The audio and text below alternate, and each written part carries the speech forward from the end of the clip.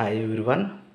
So unconditional branching statements last one, that is the go to statement. Okay, so definition ఏంటో చూడండి. It is used to transfer the control to the label specified in the go to statement. Go to statementలో label అనే దాన్ని specify చేస్తాం. So control ఎక్కడికి వెళ్ళాలి? Label దగ్గర ఏదైతే రాసామో అదిగో ఆ లేబుల్ దగ్గర కంట్రోల్ వెళ్ళిపోవాలి. Okay, that is the definition. Transfer the control అంటే ఎగ్జిక్యూషన్ కంట్రోలు లేబుల్ దగ్గరికి వెళ్ళిపోవాలి. లేబుల్ ఎక్కడ ఉంటుంది? గో టు స్టేట్మెంట్ పక్కనే మనం రాస్తాం. సో ఇక్కడ ఫార్వర్డ్ జంపు, బ్యాక్వర్డ్ జంప్ అని చెప్పి రెండు ఉంటాయి. ఫార్వర్డ్ అంటే ఏంటంటే గో టు లేబుల్ అని చెప్పి రాసామనుకో మధ్యలో ఉన్న స్టేట్మెంట్స్ అన్నీ స్కిప్ అయిపోయి ఆ లేబుల్ దగ్గరికి కంట్రోల్ వెళ్ళిపోతుంది. లేబుల్ దగ్గర ఏ స్టేట్మెంట్లు అయితే ఉన్నాయో ఆ స్టేట్మెంట్స్ అన్నీ ఎగ్జిక్యూట్ అయిపోతాయి.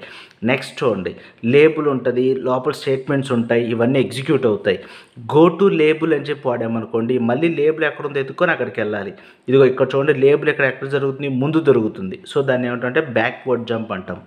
సో గో టు స్టేట్మెంట్ అనేది కనుక మనం ఎగ్జిక్యూట్ చేయాలి అంటే ఫార్వర్డ్ జంప్ కానీ బ్యాక్వర్డ్ జంప్ కానీ యూజ్ చేయాలి. బట్ నెంబర్ ఆఫ్ టైమ్స్ మనం ఈ గో టు స్టేట్మెంట్ అనే దాన్ని ప్రిఫర్ చేయము. ఎందుకంటే దీనివల్ల కోడ్ అన్రీచబిలిటీ అనే ఒక ప్రాబ్లం అరైజ్ అవుతుంది. అంటే కొన్నిసార్లు కోడ్ లోపల ఉన్న కోడ్ ఎగ్జిక్యూట్ అవ్వదు.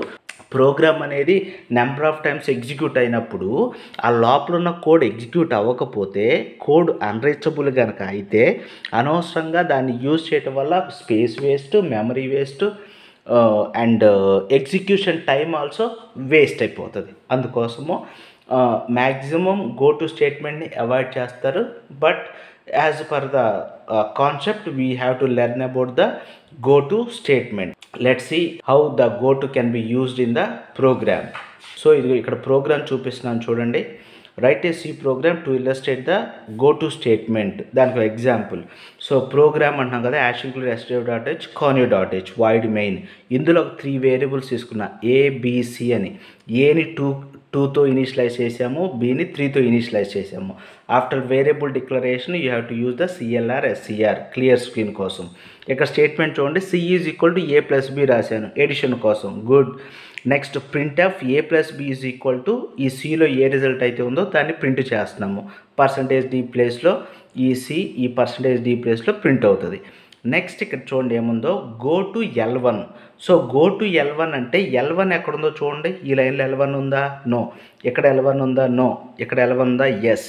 సో గో టు L1 అని చెప్పనగానే కంట్రోల్ ఎక్కడికి వెళ్ళిపోతుంది? L1 దగ్గరికి వెళ్తుంది. L1 దగ్గర ఏముంది? C is equal to A into B. A into B is equals to %d. ఇక్కడ వచ్చే రిజల్ట్ని ప్రింట్ చేయమని చెప్పి ఉంది. అంటే గో టు L1 ఎగ్జిక్యూట్ అయిన ప్రతిసారి ఎక్కడికి వెళ్తుంది? ఇక్కడికి వెళ్తుంది. అంటే ఈ మధ్యలో రాసిన సబ్ట్రాక్షన్ లాజిక్ వేస్టేగా. ఓకే, ఇది ఎప్పటికీ ఎగ్జిక్యూట్ అవుతుంది. ఎందుకంటే ఇక్కడ కండిషన్ ఏం పెట్టి రాయలేము మనం. అంటే ఒక కండిషన్ పెట్టి కండిషన్ ట్రూ అయితేనే L1కి వెళ్ళు అని చెప్పన్నాం అనుకో, కొన్నిసార్లు ఈ కండిషన్ ఫాల్స్ అయింది కాబట్టి ఇది ఎగ్జిక్యూట్ అయ్యే ఛాన్స్ ఉంది. బట్ కండిషన్ ఏం రాలేదు కాబట్టి every time control goes to the L1. So this is called unreachable code. దీన్ని ఏమంటారంటే అన్రీచబుల్ కోడ్. ఓకే, సో ఇలాంటి వాటిని ఎలిమినేట్ చేయటం వల్ల మన కోడ్ని, మన ప్రోగ్రామ్ని ఆప్టిమైజ్ చేసినట్టు అవుతుంది. సో ఇక్కడ చూద్దాం, గో టు L1 అనగానే ఇది ఇక్కడికి వస్తుంది control print F. So first output ఎలా వస్తుందో చూడండి. ఫస్ట్ ప్రింట్ ఎఫ్ స్టేట్మెంట్ ఇక్కడ ఉంది కాబట్టి ఇక్కడ మనకి అవుట్పుట్లో ఏ plus B is equals to A plus B is equals to 5 అని చెప్పి ప్రింట్ అవుతుంది.